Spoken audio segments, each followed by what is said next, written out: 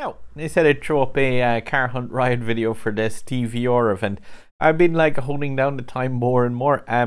It's a really cool Car Hunt Riot, just for the fact of this car does not handle like almost anything else in the game. It's got no nitro ability, horrific acceleration, and yeah, like really bad handling.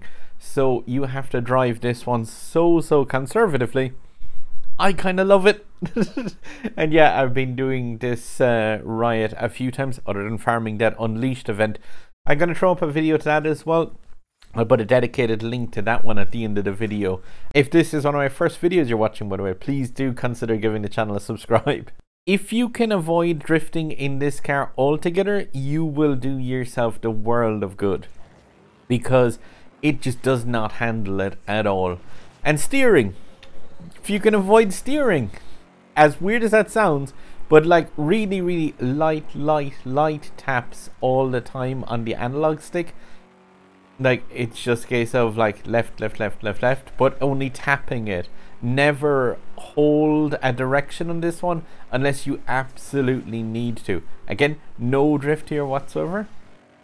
Just nitro up the hill.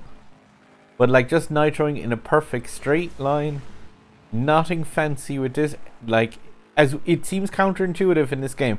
But on this one, you're gonna need to go a wide angle around here as much as possible. Like, do not lose speed on that one if you can. It just takes a really light cornering.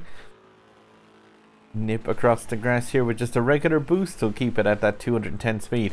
And like, as much as this seems as conservative as all heck, again here you have to line the car up so you're on the right hand side, and then really just like tapping left the whole time. But do not hold left, because you will just like shave off that time. And again, just like, yeah, completely the most conservative driving you will do in this game. Every trick you do with this car will just punish you, because it's not designed for those.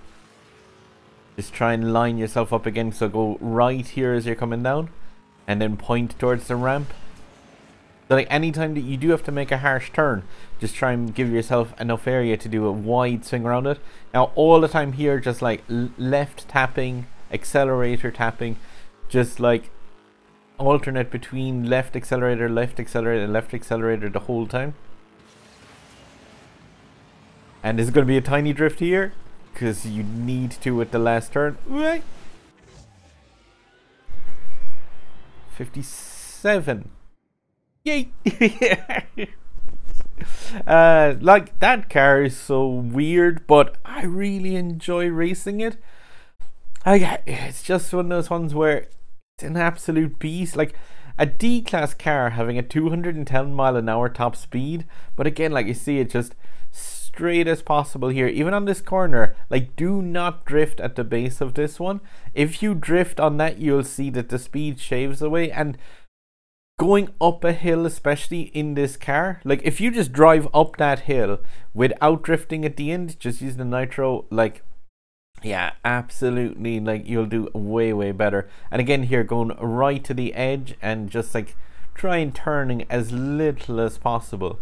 But yeah, just keep the car like as stable and as smooth. And again, pick up the nitro and just to go across that little patch of grass, just in a straight line. And like, it is just such a different car to most of the stuff in this game, just because so many of the other cars will 63. Cool, that's definitely me sorted for the top 5. Like, yeah, this is one where the car is just a dream to drive. Like, yeah, I just enjoy like cars like that in this game. Woo! That's the Owl VB, Marcelo and Joe. Those times are so tight, like even 0.005 of a second faster to catch up with the Owl no pay to win. I agree with that sentiment completely. There you go. But yeah, I can't stress this enough with this car. Because of the combination of not having any handling and not having anything in the nitro ability. Like, this car's nitro is just worthless.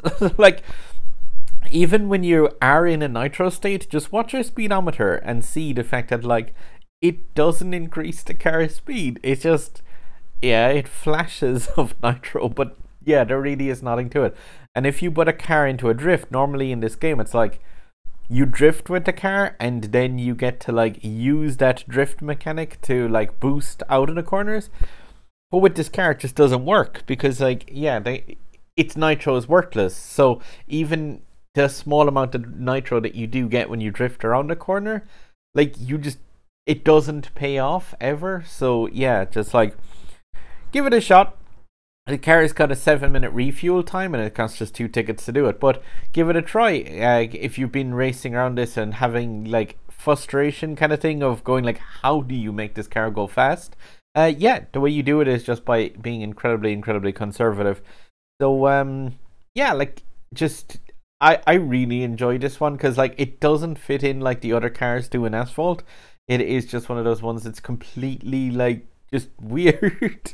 But yeah, I said I'd do a Car Hunt Riot video on it because, yeah, my one is golded, but at the same time, like, these challenges are pretty awesome for racers with filled out garages as well, just to kind of battle it out at the top and see how people can compete against each other. Obviously, those rewards are cooler for people who don't have the car golded, but there's only so many events that people can do. And yeah, currently I've got the Unleashed pretty much farmed out, and yeah, it's going to be the same with the Viper ACR. Like, that's a car hunt that I can do, but that car is maxed out. So yeah, these leaderboard challenges are, and the weekly club are pretty much all that, like, people who have their car just filled out are kind of limited down to. Hopefully though, someone gets some tips from this one and get some epic import parts for what I think is a really awesome car. If you are putting the parts into this one, like, nitro is just not worth it even to think about installing. So if you are caught for where to put your epic import parts on it, just put them into the top speed realistically, because, like, that's the best stat kind of for it, or else the acceleration, because you're just relying on the car's own acceleration. But really, with this one, you have to just kind of get the car to the top speed and just try and keep it at that 210 as much as possible. But I'm going to stop waffling. Sub button up there over my head. I really appreciate any clicks on that, guys. If it's your first time joining the channel, or if you just haven't clicked it before, I really appreciate that. I cover all the events in Asphalt, do indie games, which the playlist is over there. And there's a random video over here from YouTube that the channel thinks it's useful for you. It's probably Asphalt related. But yeah, drive safe and good luck in this car hunt.